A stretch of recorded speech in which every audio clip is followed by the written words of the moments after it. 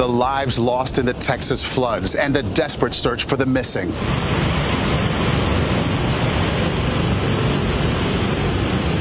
The Texas floods weren't just tragic. They were a mystery. In minutes, rivers exploded without warning. Children vanished from summer camps. Homes were crushed. Over 70 lives were lost, and no one could explain why it all happened so fast. But now, scientists have finally solved it. After days of studying radar data, storm patterns, and terrain maps, experts have uncovered the truth behind the flood's terrifying power. It wasn't just heavy rain. It was a perfect storm of rare weather events that no one saw coming. And what they discovered reveals just how vulnerable Texas still is to disasters like this. A normal holiday turned into a scientific puzzle. On July 4th weekend, the Texas Hill Country was supposed to be alive with celebration. Camps were full, rivers were calm, and families were gathered for what should have been a peaceful summer break. Camp Mystic near the town of Hunt was one of many places filled with laughter and excitement. But within hours, everything changed. A deadly wall of water tore through the Guadalupe River, catching hundreds off guard and leaving a trail of destruction that stunned the state. The water came sweeping through without much notice early on the 4th of July.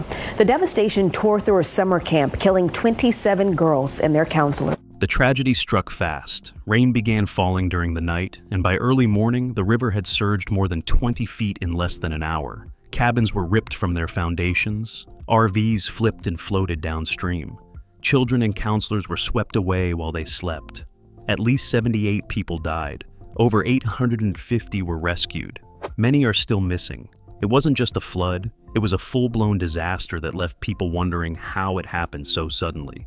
For days, news outlets and officials scrambled to piece together what went wrong. Was there a missed warning? Could it have been prevented? People needed answers, and now scientists are finally giving them. After days of collecting radar data, analyzing flood paths, and interviewing meteorologists, the full picture has become clear. This wasn't just a random storm, it was a chain reaction of rare weather conditions that combined at the worst possible time. Two decaying tropical systems had dumped enormous amounts of moisture over Texas. At the same time, a rare weather system called an MCV, a mini low-pressure vortex, parked itself over central Texas. When that warm, tropical moisture hit the stalled system, it created slow-moving storms that dumped heavy rain directly over the river's headwaters. The land, already dry and rocky, couldn't absorb any of it. Scientists now say this was a perfect storm, an extreme weather collision that no one could have fully predicted, but one they finally understand. The hidden storms that built the disaster, nobody saw coming. While most people were focused on weekend plans, something strange was already building in the skies above Texas. It didn't look like a major storm system at first. There were no hurricanes making landfall, no named storms heading toward the U.S. But up in the atmosphere, two fading tropical systems were quietly combining their moisture and drifting northward. One was the leftover remnants of Tropical Storm Barry, which had made landfall in northern Mexico. The other was what remained of Hurricane Flossie from the eastern Pacific. Both of these systems were dying, but they weren't done causing trouble. All that leftover tropical moisture moved upward into central Texas. It was heavy, wet, and invisible from the ground. But scientists watching satellite data saw it forming a dangerous combination, especially when it began to meet with something called a mesoscale convective vortex, or MCV. This strange weather feature is like a mini hurricane on land. It creates a spin in the atmosphere and acts like a magnet for moisture. The moment these three forces collided, Barry's moisture, Flossie's leftovers, and the MCV, it was game over. The MCV parked itself right over the Texas Hill Country. It didn't move. It just sat there, pulling in moisture and building storm clouds that dumped rain over the same spot, again and again. This kind of event is extremely rare and hard to forecast in advance. By the time meteorologists saw what was happening, it was already too late. Radar showed training thunderstorms, meaning they were forming and dumping rain in a line over the same river forks again and again. And here's what made it worse. All this rain fell over rocky terrain. The soil in central Texas doesn't soak up water like flat areas do. It acts more like pavement. Water rolls off quickly and heads straight downhill. That's exactly what happened. Within minutes, streams and dry riverbeds turned into deadly currents. According to scientists, this was not just bad luck. It was a perfect meteorological trap, a combination of systems that hadn't happened in decades, all targeting the exact place that could handle it the least. Now, after analyzing the data, meteorologists say they've solved it, but the truth is almost more terrifying. It was unstoppable. When the river rose, there was no time to run. The Guadalupe River is no stranger to flooding, but what happened this time was beyond anything locals had ever seen. And the shed started banging against the house. And my wife jumped up and she looked out the back and she said, "There's a river back there." And it came with almost no warning. Around 1 a.m., campers near Hunt were asleep. The skies were quiet just hours earlier, but deep upstream, heavy rain had already begun to fall. The river that usually flows gently through the Texas Hill Country turned violent in minutes. According to experts, it wasn't just one part of the river. It was both forks, the north and the south, getting hit with rain at the same time. When they met, the force was unstoppable. Within just 45 minutes, the river level near Hunt surged over 25 feet. Families were sleeping in tents and RVs right along the water. Most didn't even know what was coming until it was too late. Camp cabins were swept away. Entire vehicles vanished in the current. Cell phone alerts either came too late or not at all. And when the water hit, it moved fast. Survivors described hearing a distant roar, then seeing trees, debris, and cabins flying by. For many, there was no time to grab anything. The only choice was to run or climb. Scientists later explained that the terrain around the Guadalupe made the flood so much worse. Unlike cities like Houston, which are flat, the hill country is made of slopes, cliffs, and dry creeks. These creeks were empty just days before, but once the rain hit, they became funnels, directing water toward the river with terrifying speed. Add in the rocky, hard ground that doesn't absorb much water, and it's a recipe for disaster. Flash floods here don't rise slowly, they explode. Even the river gauges were no help. The main gauge at Hunt was taken out by the flood itself. That means there was no real-time data as the river rose, leaving forecasters blind during the most critical moments. Now that scientists have mapped the rainfall and flow, they believe this was one of the fastest flood surges in Texas history. It's not just the water, it's the terrain, the timing, and the fact that this happened in the middle of the night, while hundreds were sleeping. It was a silent killer, and by the time most people opened their eyes, it was already too late. Warning signs were there. People are asking, if this was so dangerous, why wasn't there more warning? The truth is there was, but it wasn't enough. On Thursday afternoon, the National Weather Service issued a flood watch for the hill country, warning of possible flash flooding. But at the time, it was just a watch. Nothing was happening yet, and nothing looked immediately alarming. Then came the night. Around 1 a.m., Friday, storms began dumping rain directly over the north and south forks of the Guadalupe River. At 2 a.m., a flash flood warning was issued, and by 4:03 a.m., it was upgraded to a flash flood emergency, the highest alert level. But here's the catch. Only 17 minutes later, the river had already reached major flood stage in Hunt. For many people, it was already too late. Cell phone alerts went off, but most were asleep. And even if someone did hear the warning, getting out of bed and escaping rising floodwaters in the dark, especially in a rural area, was almost impossible.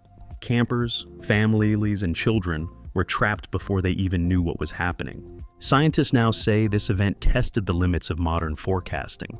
Radar showed something rare and fast building, but technology still can't pinpoint the exact spot a flash flood will hit, especially when it builds in less than an hour. The system worked as designed, but nature moved faster. In the end, it wasn't a failure of science, but a reminder that nature still holds the upper hand. Survivors faced a nightmare with no way out. When the river surged through the hill country, it didn't leave time for second chances. Entire camps were caught in the flood, including Camp Mystic, where children and counselors were staying for the holiday weekend. Some were pulled from the water in time. Others are still missing. For those who lived through it, the stories are hard to hear and harder to forget. You couldn't see anything, it was pitch black. But hearing people scream, kids screaming, asking for help. Survivors described waking up to water rising around their beds.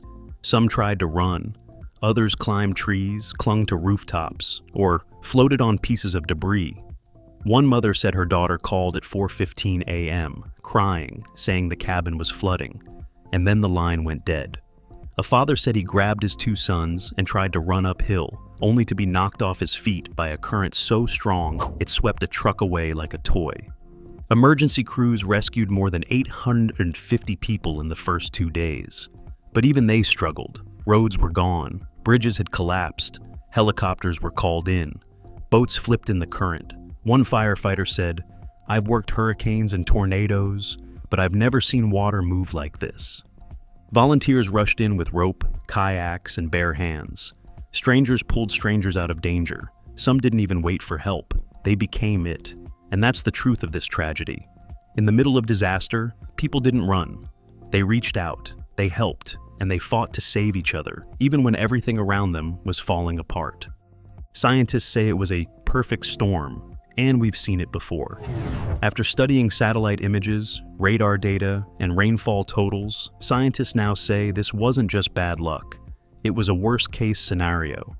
Two fading tropical systems, one from the Gulf and another from the Pacific, funneled moisture directly into central Texas. Then, a small but powerful system called a mesoscale convective vortex, an MCV, settled over the hill country. That spinning pocket of pressure drew in moisture like a magnet, building intense thunderstorms right above the Guadalupe River. It wasn't just one storm, it was training storms, meaning they formed over the same spot again and again, dumping water faster than the ground could handle. The rocky soil of hill country doesn't absorb much. Instead, it sends water rushing downhill fast. Within an hour, creeks became rivers, rivers became torrents, and the land couldn't stop it. And the scariest part? This isn't the first time it's happened. In 1987, a similar flood hit the same region, killing residents. In 2015, the Blanco River in Wimberley surged overnight, killing families in their sleep. And yet, little has changed. No major upgrades to warning systems, no widespread changes to how camps or RV parks are built near water, just memory and hope that it wouldn't happen again. This time, it did, and it was worse. Lives were lost, but questions are just beginning. As the water recedes, the grief remains. More than 70 lives have been confirmed lost, with several still missing. Many of the victims were children, some at summer camps, some just visiting for the weekend. Families are grieving, communities are mourning, and across the state, one question keeps coming up. Could this have been prevented? Some parents are asking why camps were built so close to rivers in the first place. Others want to know why flood emergency systems didn't go off sooner or louder. Lawsuits are already being discussed. Local officials say they followed protocol, but critics argue the warnings were too late and too quiet. At the federal level, President Trump declared a disaster zone, opening the door for funding and investigations. FEMA and the USGS are already on site, surveying damage and collecting data. But no funding can undo the loss. No research can bring back the children lost that night. Meanwhile, online conversations have exploded. Videos of the flood went viral. So did emotional posts from survivors and families. People are angry, confused, and looking for answers. And now that scientists have explained how it happened, many want someone to be held accountable for why we weren't ready for it. Will this tragedy finally bring change? Now that scientists understand exactly how this flood unfolded, many are asking what's next. Texas has been here before. Floods, warnings, promises. But this time, the damage is too great to ignore. Emergency managers are calling for upgrades to warning systems. Meteorologists say they need more sensors in rural areas like Hunt. And local leaders want new rules for where camps and homes can be built. One of the key demands is better real-time alerts. The river gauge at Hunt was destroyed by the flood, cutting off critical data. Experts say we need stronger equipment, faster mobile warnings, and public awareness campaigns, especially for visitors who don't understand how fast hill country can flood. There's also a growing push for new legislation. Some want mandatory evacuation zones during flash flood watches. Others want summer camps to be required to build on higher ground. Whatever the solution is, the voices pushing for it are louder now than ever before. Still, survivors are cautious. They have heard promises before. They've seen tragedies fade from the news and changes fade from memory. But this time feels different. The scale of loss is too large, the science is too clear, and the public is paying attention. Texas can't undo what happened, but it can decide what happens next.